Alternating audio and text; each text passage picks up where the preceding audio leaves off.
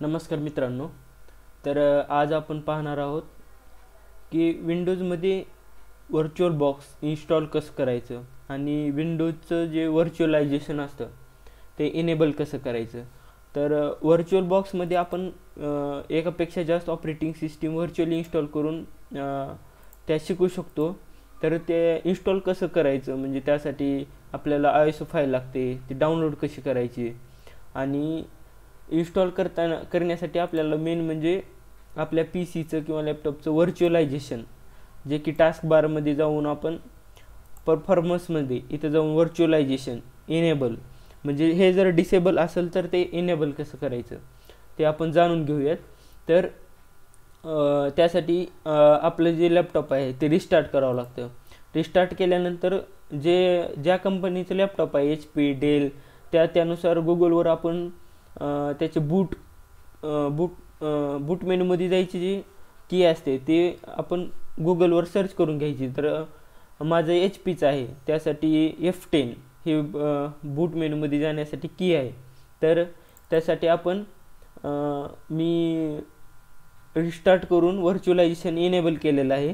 तर इथं आपण पाहू शकता ते अशा प्रकारे. आता हे रिस्टार्ट केल्यानंतर F10 हे 7 एक्झिटचं असल्यामुळं हे येतं. मग ते नो करून आपल्याला व्हर्च्युअलायझेशन हे बूट मेनू आहे लॅपटॉपचा, तर यामध्ये जाऊन व्हर्च्युअलायझेशन जे आहे ते इनेबल करायचे आपल्याला. हे मेन मेनूमध्ये सिस्टम टाईम आणि सिस्टीम डेट असते. आपल्याला सिस्टीम कॉन्फिगरेशनमध्ये आता इथं हे खाली मेनू दाखवत आहे,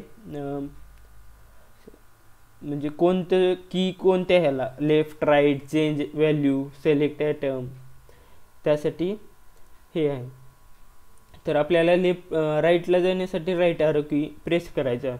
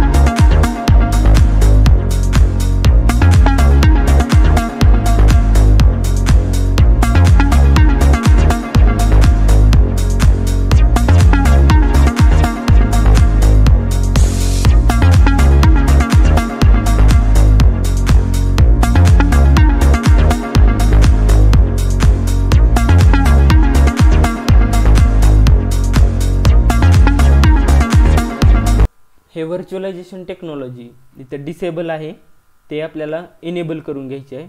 तर आपण त्यावरती इंटरप्रेस करून इनेबल करून घेऊ ती, म्हणजे आपलं व्हर्च्युअलायझेशन जे आहे व्हर्च्युअल बॉक्समधलं ते इनेबल होऊन जाईल. हे इनेबल केल्यानंतर खाली मेनूमध्ये 7 एक्झिटसाठी F10 आहे.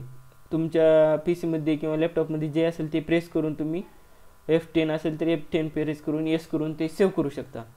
तर हा झाला व्हर्च्युअलायझेशन इनेबल करायचं. तर आता आपण पाहणार आहोत की व्हर्च्युअल बॉक्स इन्स्टॉल कसं करायचं. तर त्यासाठी आपल्याला गुगल क्रोमवर जायचं आहे. त्यानंतर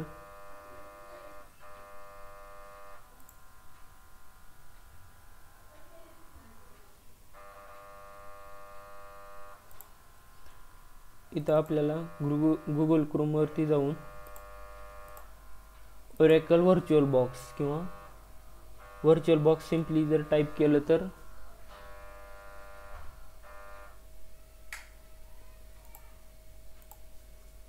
हे व्हर्च्युअल बॉक्स डाउनलोड्समध्ये जायचं. त्यानंतर आपलं विंडोज आहे, विंडोजमध्ये जाऊन यावरती क्लिक केल्यानंतर ते ॲटोमॅटिक डाउनलोड होऊन जाईल, डाउनलोडिंगला फाईल पडेल. तर मी ऑलरेडी ते डाउनलोड केलेलं आहे. तर इथं आपल्याला ते ज्या फोल्डरमध्ये डाउनलोड फोल्डरमध्ये येतं व्हर्च्युअल बॉक्स ते मग तिथं जाऊन त्यावरती डबल क्लिक करून इन्स्टॉल करून घ्यायचं आहे. इथं व्हर्च्युअल बॉक्स इन्स्टॉल केलेली फाईल आहे. तर यावरती डबल क्लिक केल्यानंतर ते इन्स्टॉल होतं. नंतर नेक्स्ट नेक्स्ट नेक्स्ट करून फिनिश करायचं. इन्स्टॉल झाल्यानंतर व्हर्च्युअल बॉक्स अशा प्रकारे ओपन होईल. जर नवीन विंडो असेल तर इथं थोडी इन्फॉर्मेशन असेल. हे 2 ऑपरेटिंग सिस्टम इन्स्टॉल केलेले आहेत, या जागी काही नसेल. तर आपल्याला नवीन इन्स्टॉल केल्यानंतर आपल्याजवळ एक आयसो फाईल डाउनलोड केलेली आधी ठेवावी लागेल.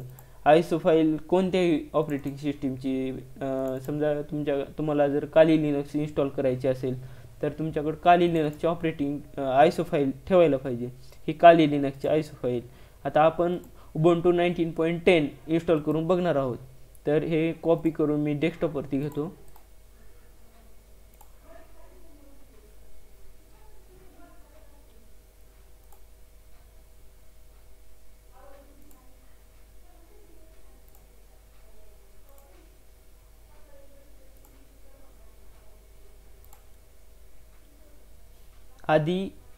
याआधी मी ubuntu इन्स्टॉल करून ठेवले आहे आणि इथं काली लिनक्स. तर मी तुम्हाला दाखवतो की इन्स्टॉल केल्यानंतर यूज कसं करता येतं. हे इन्स्टॉल केले यावरती डबल क्लिक करा किंवा इथं स्टार्ट करा. तर आपण यावरती डबल क्लिक करू. डबल क्लिक केल्यानंतर ह्या ubuntuमध्ये लॉग इन होतं, म्हणजे ubuntu ऑपरेटिंग सिस्टम स्टार्ट होते व्हर्च्युअली. तर आपण पाहू कसं स्टार्ट होते.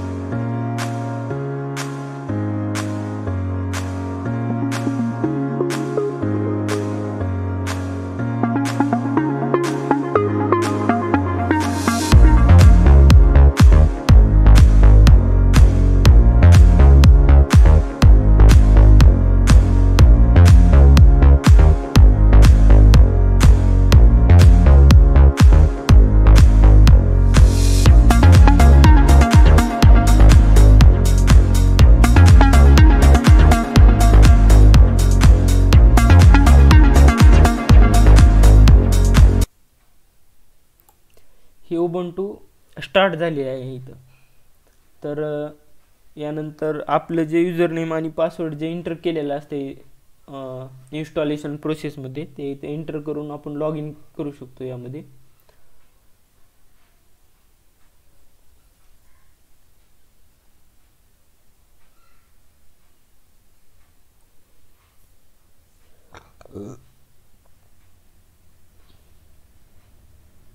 हे लॉग इन युजर नेम. तर यावरती क्लिक करून आपला पासवर्ड एंटर करून नंतर सिंग इन केल्यानंतर लॉग इन होतं. ही ubuntu 20.04 ची विंडो आहे. तर हे इन्स्टॉल कसं करायचं आहे ते आपल्याला पाहायचं आहे.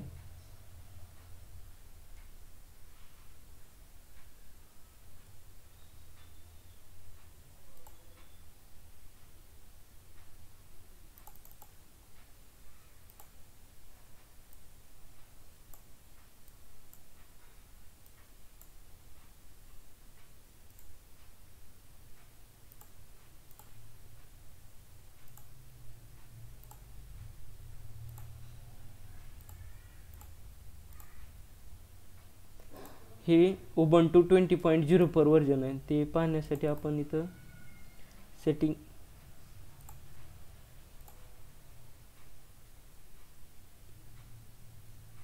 सेटिंग मध्ये जाऊन पाहू शकतो.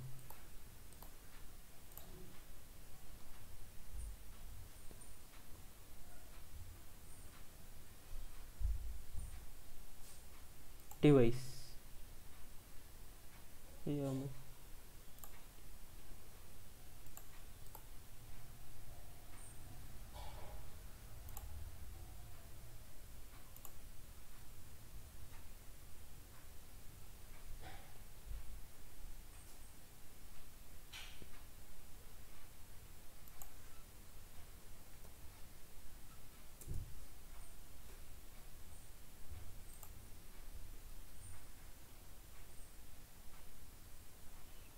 इथं पाहू शकता तुम्ही.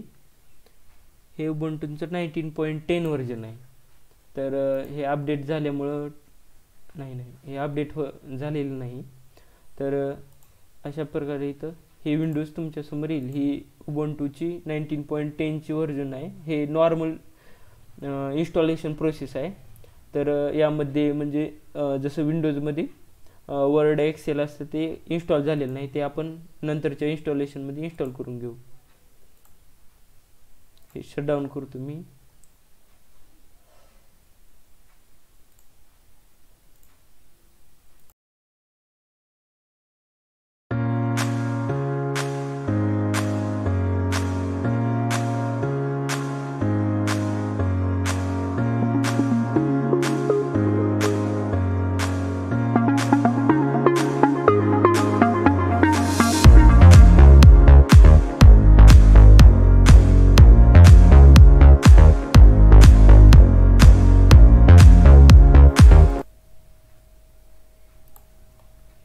तर आता व्हर्च्युअल बॉक्समधली मी उबंटू रिमूव्ह केलेले आहे. तर आपण नवीन इन्स्टॉलेशन प्रोसेस सुरुवातीपासून बघू.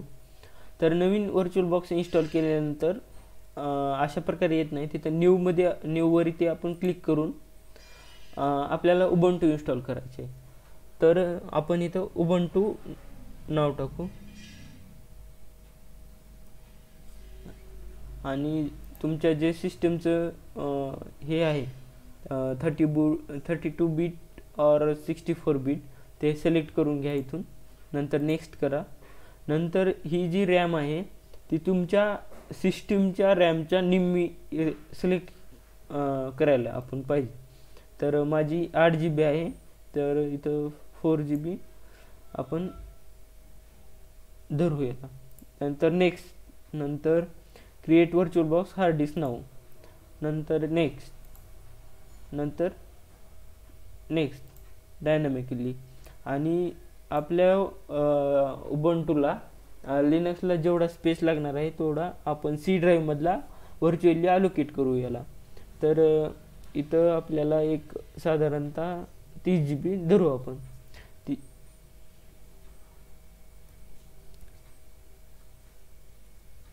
30 GB ठीक आहे.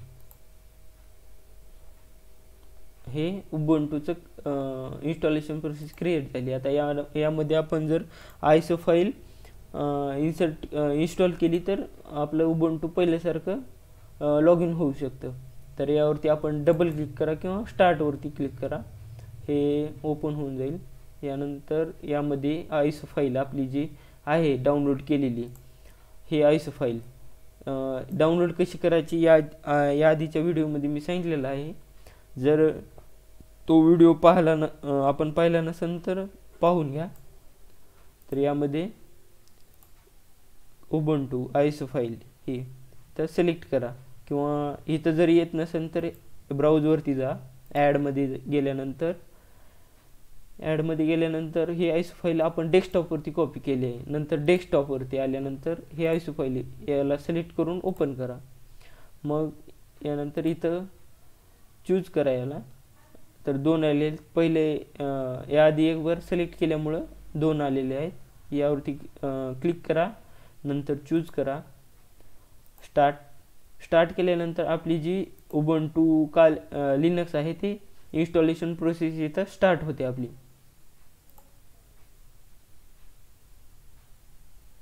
हे पहा, इथं स्मॉल विंडोमध्ये प्रिव्ह्यू दिसतं की इन्स्टॉल कसं होत आहे, कोणत्या प्रकारे, आणि हे इन्स्टॉलेशन ॲक्च्युअल प्रोसेस.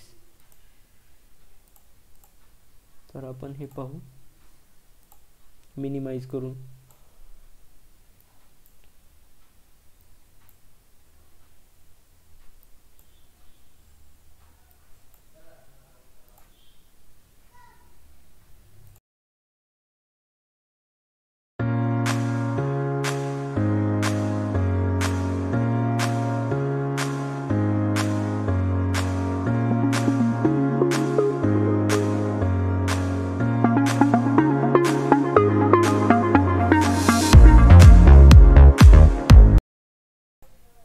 यानंतरच्या ज्या स्टेप्स आहेत त्या केअरफुली पहा, म्हणजे तुम्हाला इन्स्टॉल करताना नंतर कोणताही एरर येणार नाही, म्हणजे कोणतीही अडचण येणार नाही. नंतर इन्स्टॉल उबुंटू करा.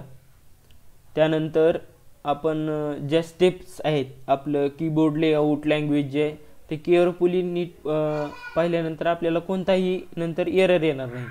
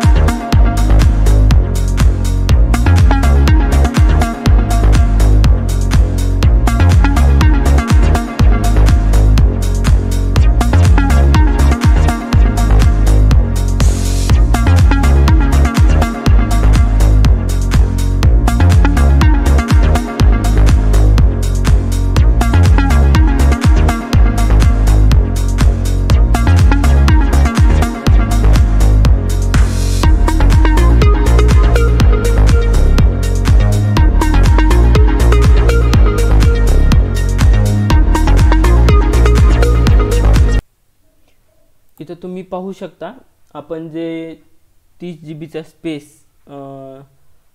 डायनॅमिकली तिथं दिलं होता, तो हा इथं 30 GB फ्री स्पेस आला आहे.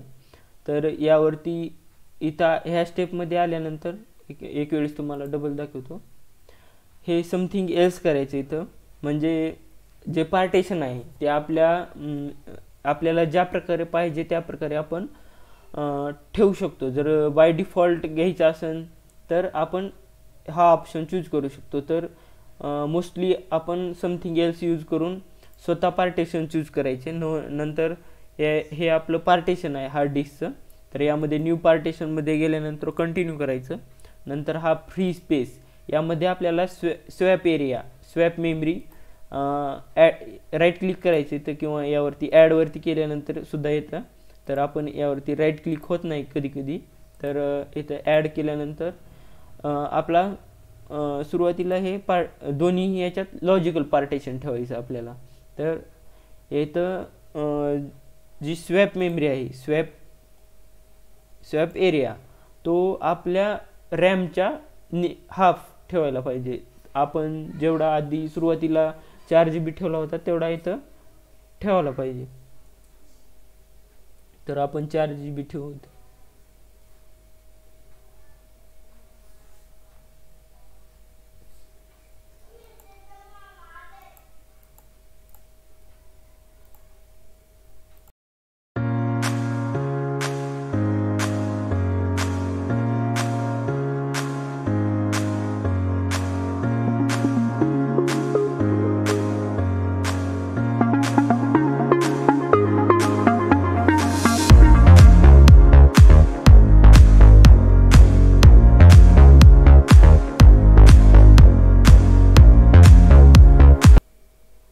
हे स्वॅप एरिया पार्टिशन आपलं क्रिएट झालेलं आहे. नंतर फ्री स्पेसवर क्लिक करा, नंतर ॲड करा. नंतर उर्वरित जो मेमरी आहे आपली ते /boot user/ न ओके करा. हे पार्टेशन आपले 2 पडलेले आहेत, एक स्वॅप पार्टेशन आणि एक आपलं हे इन्स्टॉलेशन बूट पार्टेशन. तर हे झाल्यानंतर इन्स्टॉल नाऊ करा, कंटिन्यू.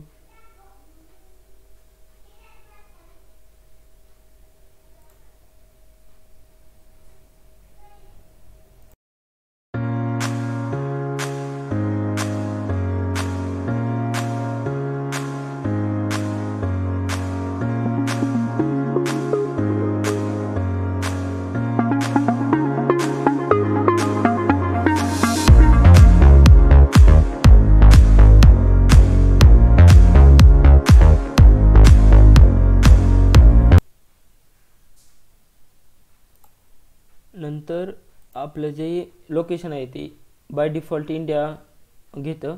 त्यानंतर इंडिया जर घेतलं नाही तर इथं कोणत्याही ह्याच्यावर क्लिक करा, ग्रीन ह्याच्यावर कंटिन्यू. युजर नेम म्हणजे सिस्टीम लॉग इन करताना जे युजर नेम आपल्याला एंटर करायचं आहे ते युजर नेम. तर मी तर माझं नाव एंटर करतो. आणि नंतर पासवर्ड, असा पासवर्ड सेट करा की जो आपल्याला कायम लक्षात राहील. तर मी सिंपल पासवर्ड एंटर करतो. नंतर कंटिन्यू. कंटिन्यू केल्यानंतर जी इन्स्टॉलेशन प्रोसेस आहे ती स्टार्ट होते. म्हणजे जे काही पॅकेज वगैरे ड्रायव्हर्स तुमच्या पी सीच्या किंवा लॅपटॉपच्या हार्डवेअरला रिक्वायर आहेत ते इन्स्टॉल होतात. म्हणजे हे पूर्ण इन्स्टॉलेशन प्रोसेससाठी आपलं जे नेट आहे ते चालू ठेवायचं.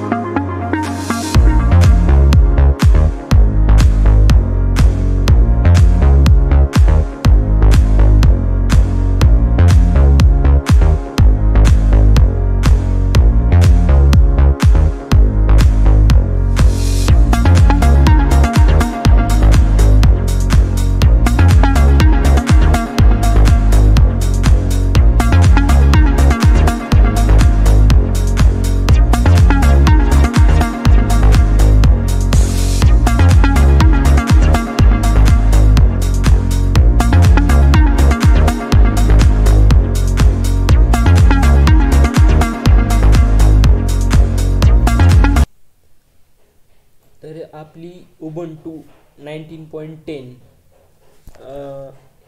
हे ऑपरेटिंग सिस्टीम इन्स्टॉल झालेले आहे व्हर्च्युअल बॉक्समध्ये. तर रिस्टार्ट केल्यानंतर आपली ऑपरेटिंग सिस्टम इथं स्टार्ट होईल. तर आपण पाहू शकता रिस्टार्ट नाव केल्यानंतर जी आपली ऑपरेटिंग सिस्टीम आहे ती स्टार्ट होईल.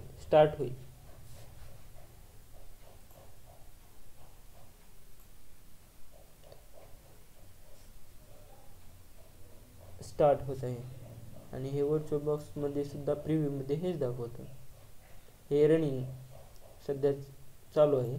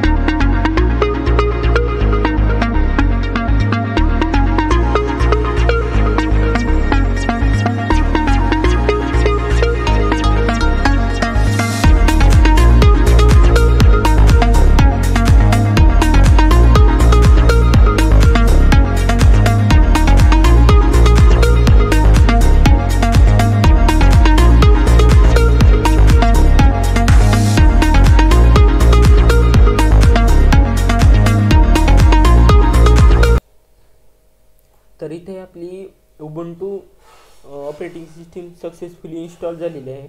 तर हे युजर नेम सुरुवातीला आपण युजर नेम आणि पासवर्ड क्रिएट केलेला तो इथे येतो. त्यावरती क्लिक करून जो आपण पासवर्ड सेट केलेला आहे तो इंटर करा. नंतर सिंग इन करा. तर आपली जी ऑपरेटिंग सिस्टीम आहे उबुंटू ती लॉग इन होईल. त्यानंतर तो जो त्याचा ग्राफिकल व्ह्यू आहे तो आपण पाहू शकता.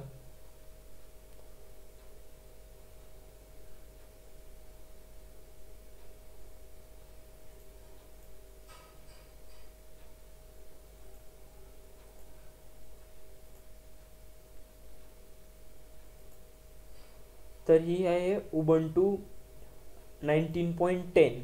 तर यामध्ये जो आपल्या विंडोज सारखे जे आहेत MS एक्सेल, पॉवरपॉईंट, नंतर वर्ड, तर हे MS एक्सेल सारखं असतं. यामध्ये लिब्रे ऑफिस तेच फंक्शन असतात, फक्त त्यामध्ये वापरण्याचं जी ट्रिक असते, फंक्शन मेनूज चेंज असतात. आणि यामध्ये जे काही चालतं ते कमांड थ्रू चालतं, कमांड प्रॉम्प्ट. तर टर्मिनल ओपन करण्यासाठी शॉर्टकट आहे Ctrl+Alt+T. तर हे टर्मिनल येतं, यामध्ये आपण कमांड टाईप करू शकतो. तर नंतर तुम्ही इन्स्टॉल केल्यानंतर पाहू शकता आणि हळूहळू शिकू शकता. तर हे अपडेटसाठी विचारत आहे. सुरुवातीला मी अपडेटचे चेकमार्क काढलं होतं, तर डोंट अपग्रेड करून मी क्लोज करत आहे. तर अशा प्रकारे हे उबुंटू 19.10 व्हर्च्युअल बॉक्समध्ये इन्स्टॉल झालेला आहे. तर अशा प्रकारे इन्स्टॉल झालेला आहे. तर यावरती म्हणजे या उबुंटू लिनक्सवरती आपण व्हर्च्युअली म्हणजे इन्स्टॉल करू शकतो किंवा डिलीटही करू शकतो. तर सुरुवातीला मी तुम्हाला करून दाखवलं आहे डिलीट कसं करायचं. तर व्हिडिओ पाहिल्याबद्दल थँक्यू.